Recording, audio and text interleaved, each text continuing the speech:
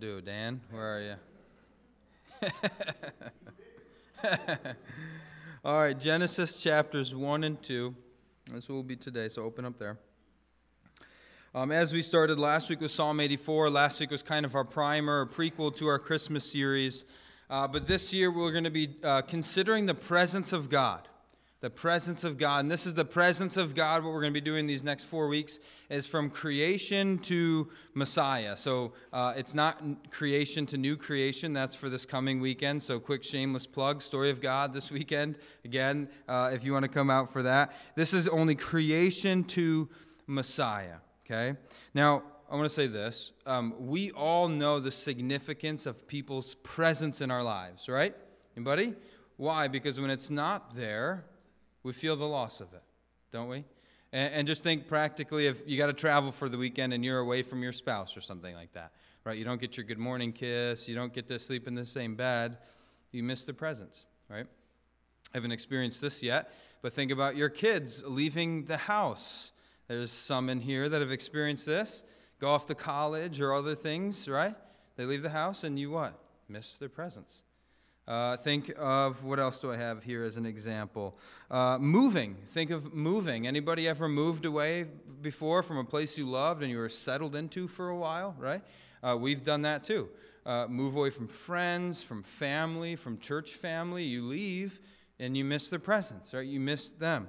And worse yet, we all know this when you lose a loved one, right? You miss their presence. And again, we don't just miss, oh man, I really miss what they used to do for me. They used to rub my feet or something like that, right? And people are like, yeah, no, I welcome any foot massage. Or what they did around the house or what they did for the family or something like that. You don't just miss what they did, you miss them. You miss the person, right? Whether we realize it or not, we certainly take it for granted on a daily basis. We cherish people's presence in our lives. And we don't often think about what it's like to not have their presence in our life, right? And the Bible tells us a story of how we were always made to live in the presence of God. Human beings were created to live in God's presence. And again, as we're going to see today, this is not just some sort of indirect thing like, you're in the room, but I'm not really paying attention to you kind of thing. It's not some impersonal thing, but it's in presence, in relationship. Because the claim of the Bible is this, that we were made for God. Here, hold on, let's see if this will work. Let's see. All right. Strike one is about to come, and guys, you're going to have to click it. Go ahead, click it. There we go. The claim of the Bible is this. We were made by God and for God. This is the main theme I want us to see today. We were made by God and for God. We were made for relationship with this God. Right, we were made to live in His presence. And as the past week, if you were here for the Story Forum night, we said with no shame or fear of rejection. We were always meant to be there in His presence. But we know as the story goes on, and I don't want to get into the following weeks, but things get messed up, right? And so to clarify our lens of what this is supposed to look like, let's start at the beginning. Start at the beginning where the one true God created all things and He relates to His creation in the way that He always originally intended to. Right? So often when we look back or look at life, we look at it through the lens of fallenness, through rebellion, through sin. But let's start at the beginning before that came into place and see how things were.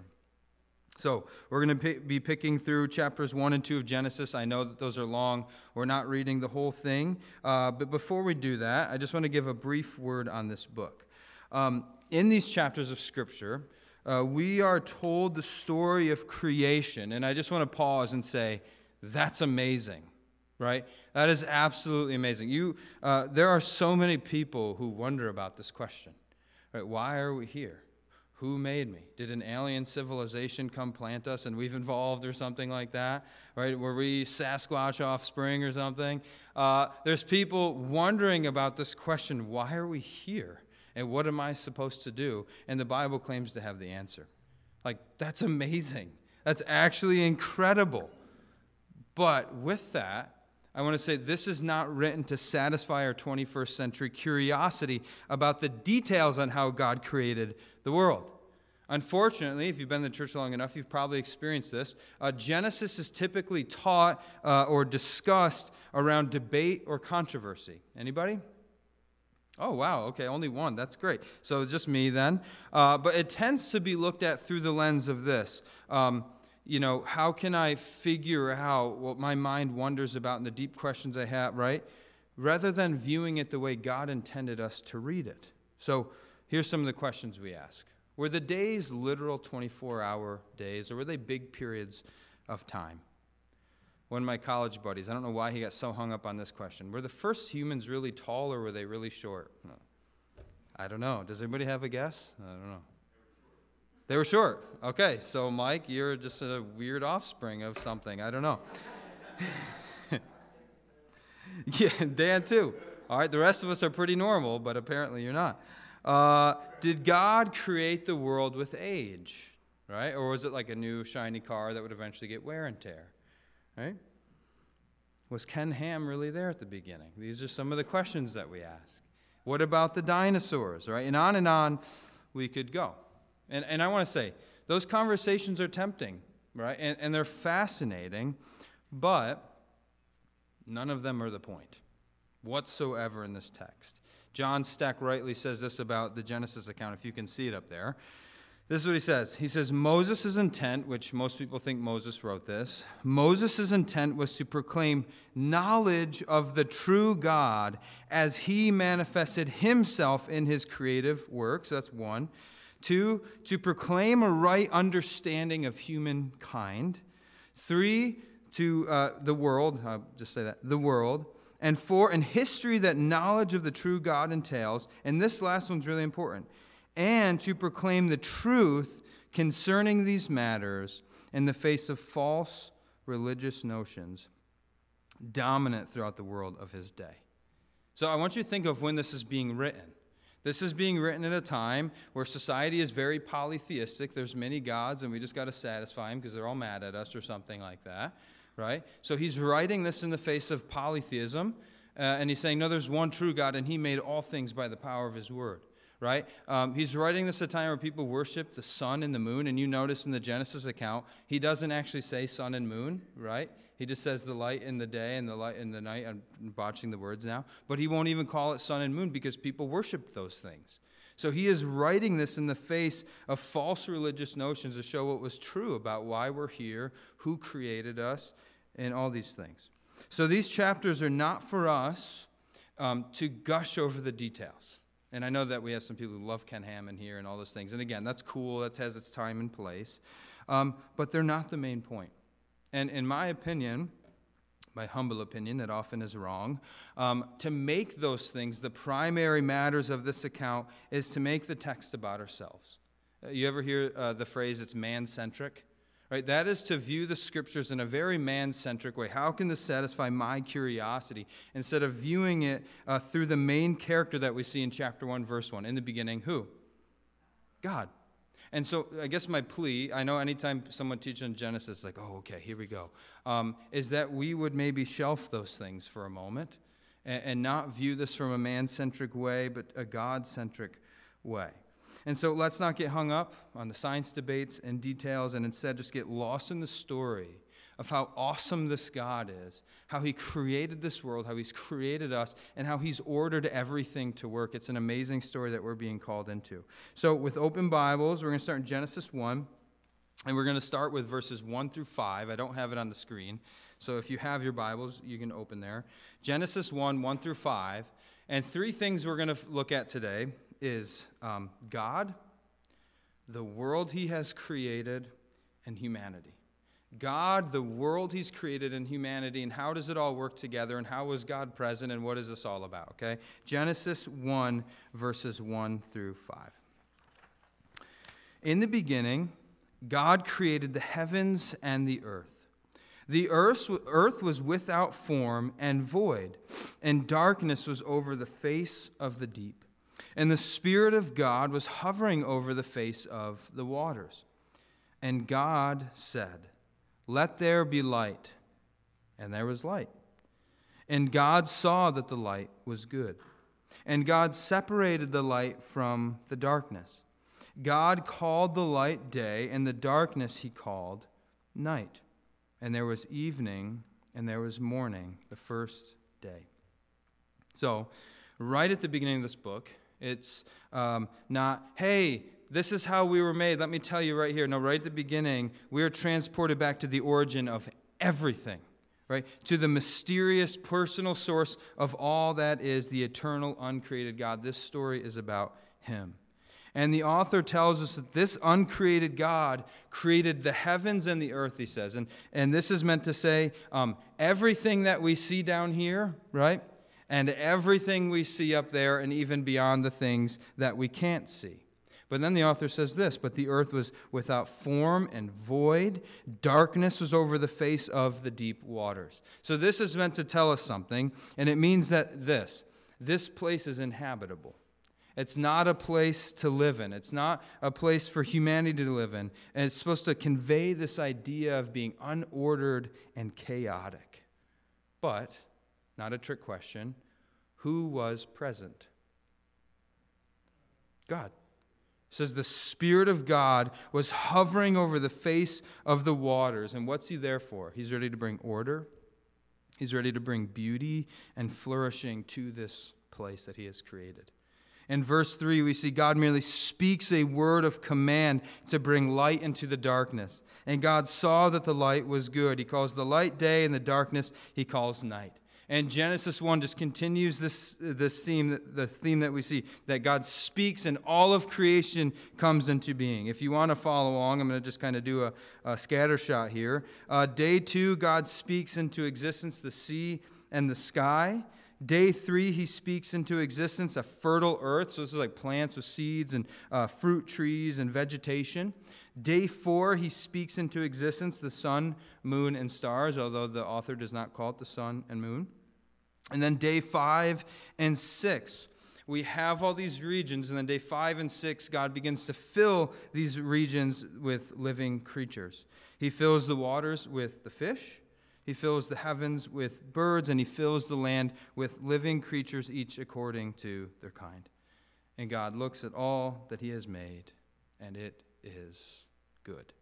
And then on day 7, and I know I skipped the humans, so hold on.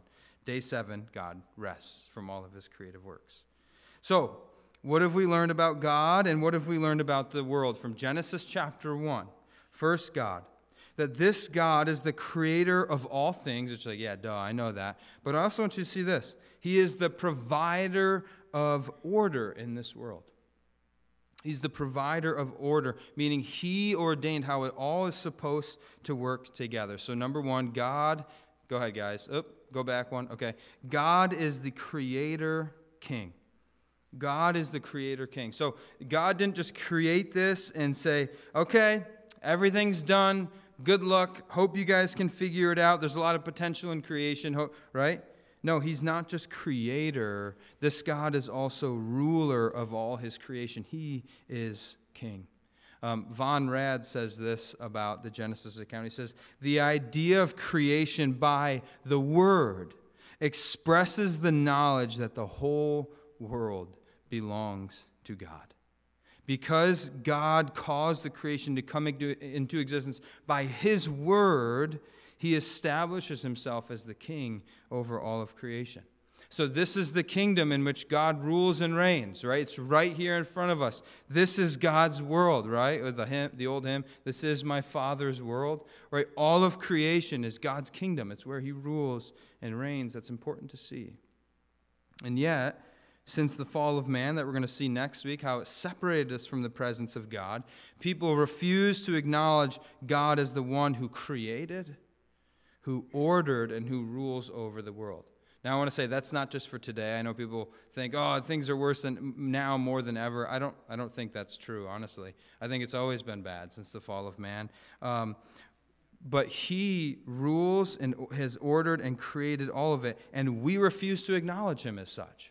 Don't we? As humans, this is an authority over our lives that we simply don't want.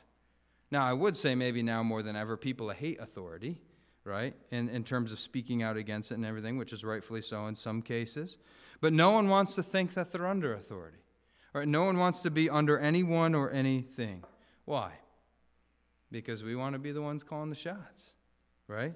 And we want to lay the groundwork of this is how it should be and this is how it shouldn't be, right? And we see this in the world all the time, that God has ordered things a certain way, a natural way, and a good and right way, and we reject it, right? We flip it upside its head because we reject it. But in the ancient Near East, when this was written, people knew all about this reality of authority. The rulers of their day had an authority that was nearly absolute, you could say. We even see in some cases, think of the Pharaoh in Egypt, right, that the nations would start worshiping their king, right, bowing down. And we see in Daniel that the people started praying to the king, hence why Daniel got thrown in the lion's den. Right? This is the authority and the power that monarchs had. And because of this, even the lightest word of a mortal king was to be understood as, yeah, that's a command. I heard him say it, and we have to do it. But I want you to see the contrast. Our immortal king speaks, and by his divine command, all of creation springs into being, exactly as he has commanded it to do so. That's why at the end of each day, God says it is all good. And why is it good? This has been a common theme. It's good because he's good. So second, what about our world? God is the creator thing, and our world, from here, Genesis 1, it's all good. It is all good. And it is a place where God is present, or he's ruling over it, he's ruling in it, and he is satisfied. This is a good place.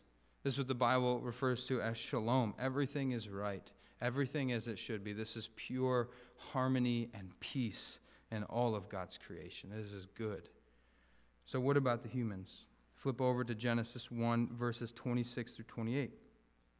1, verses 26 to 28. This is the portion that we read. We're not going to read the whole thing, but 26 to 28. Then God said this, "Let us make man in our image, after our likeness, and let them have dominion over the fish of the sea, and over the birds of the heavens, and over the livestock, and over all the earth, and over every creeping thing that creeps on the earth." So God created man in his own image. In the image of God he created him. Male and female he created them. And God blessed them, and God said to them, "Be fruitful and multiply, and fill the earth and subdue it, and have dominion over the fish of the sea, and over the birds of the heavens, and over every living thing that moves on the earth." Let's see if my joker's in here. No, I don't think she is. This past Wednesday, we did our story form night, and I had the opportunity to work with the teens. Now, this is a sheer joy for me. If you know me, I love working in kids ministry and teen ministry, and I don't get to do it often. So I had the opportunity to do it, jumped at it, loved it. And once we got through our creation narrative, we had some discussion time. And I asked something along the lines of this: why do you think God made the humans?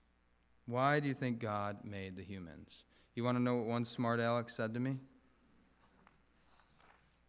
Well, I'm going to tell you anyway. So they said this: because he was lonely. Because he was lonely. Now, this person was joking, right? I hope, at least. They were joking, but it launched into great conversation around this idea that God, of course, wasn't lonely, right? He is our eternal God, one God existing in three persons. So he's never been lonely. He knows what it's like to live in relationship because he is eternally satisfied within his triune self. And this is why we are too relational beings, by the way, which is why if we don't have relationships, we suffer, because we were made in the image of our God who is relational. So God wasn't lonely, but what we did talk about was this: that God didn't need relationship with us, right? Because, oh, I'm just so lonely, I need somebody in my life. Right? He didn't need relationship, but he wanted relationship. Right? He didn't need it, but he wanted it. He wanted something in all of his creation that could relate to him in a unique and intimate way, and that would represent who he was in all the rest of creation. And that's what we see with verses 26 through 28. Verse 26, it says that humans were made in the image of God, which means that above all the rest of God's creation, we as human beings, no matter how old you are or young, no matter the color of your skin or gender, we resemble him and reflect him the most above all the rest of God's creation. And this is why we fight for life, right? For the unborn, for racial reconciliation, all these things, because every one of us, believers and unbelievers, uniquely image our God, because we were created to be like Him. And we have a life that is within us that is sacred and is not to be taken lightly. Right? We have thoughts, right? I hope we have thoughts. We have emotions, even though some of us don't know how to access them, right? We have emotions. We have the ability to love people. We have the ability to receive love from people. We are His image, or His reflection, if you want to say that, in all of creation. And we relate to Him like nothing else does. Verse 26b, we also see this, that we were created to have dominion over all the rest of God's creation. So, second part of this, we were made in the image of God to relate and to rule, right? We, as human beings, were created to be God's tangible rule on earth, right? And then He goes over and He gives the list: rule over the birds in the sky, the fish in the sea, the livestock on the land. And we even see in Genesis 2 that the animals come to Adam, and what does He do?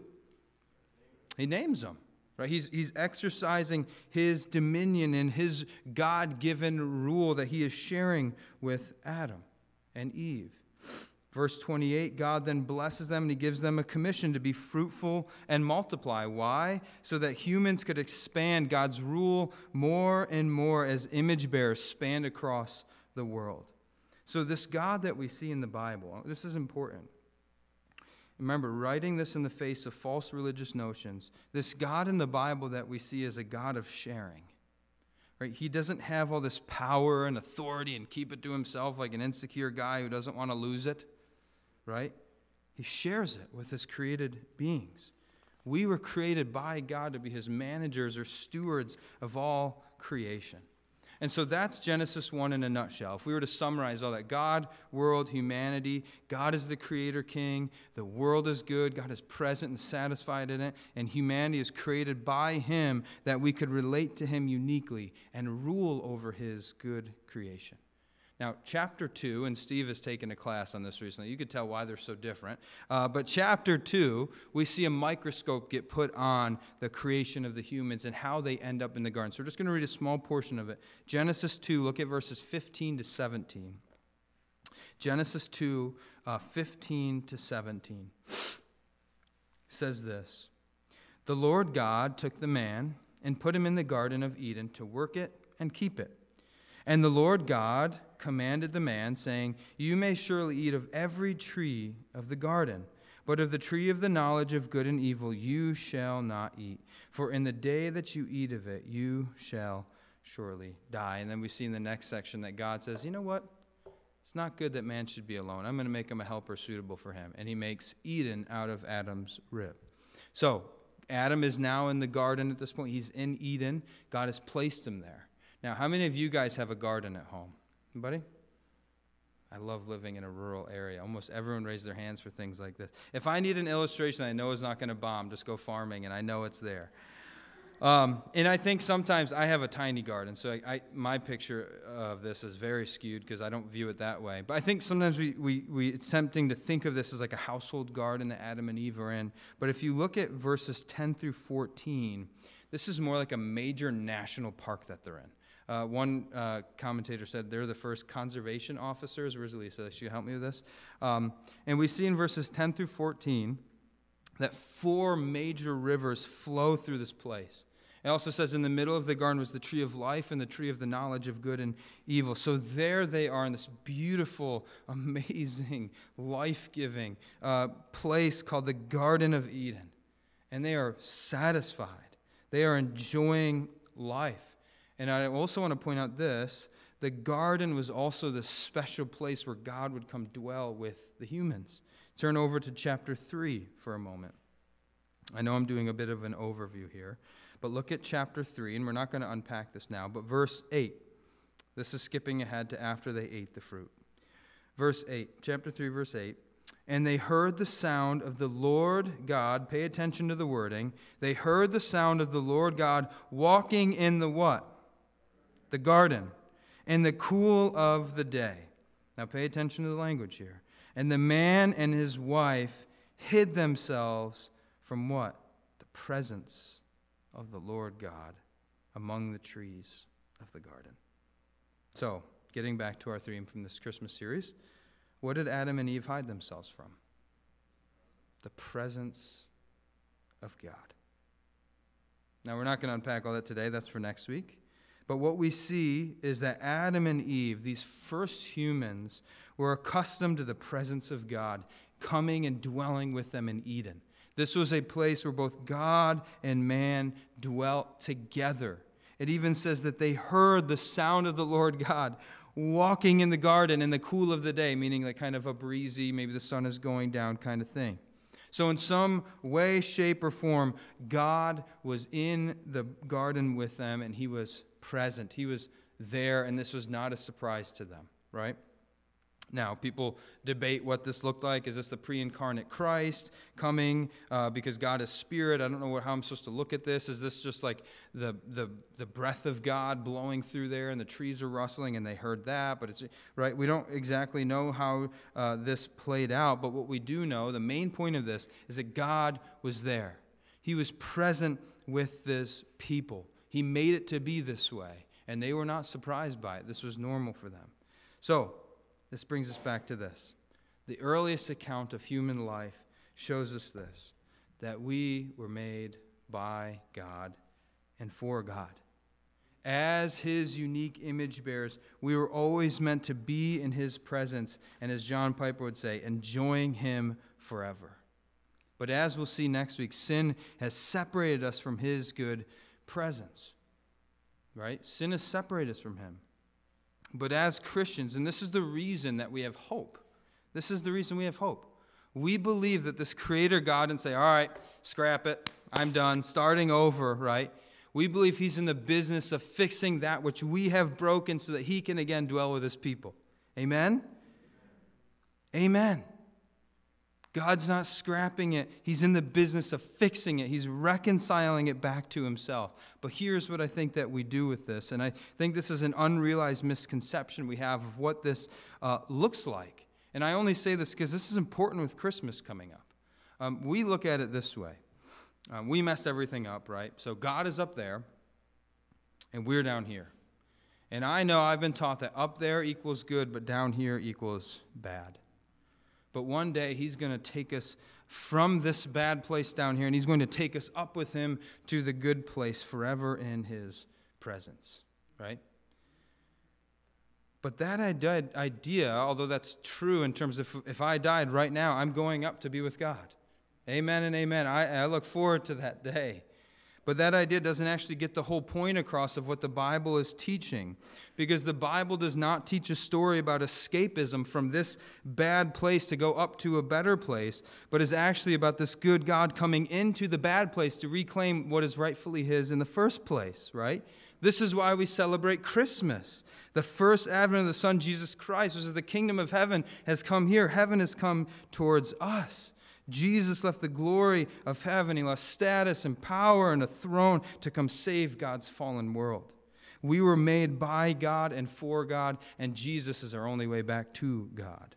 And that's what we celebrate as we take communion today, right? That though he was rich, this verse has been hitting me, that though he was rich, yet for our sake he became poor, that through his poverty we might become rich.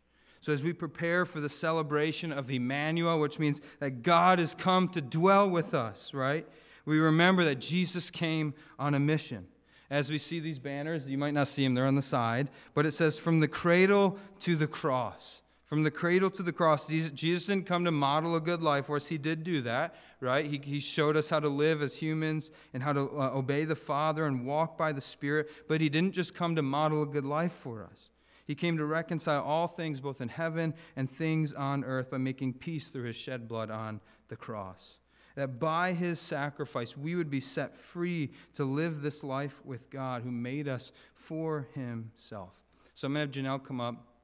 And if you haven't grabbed your communion cups, now would probably be a good time to go back and get it.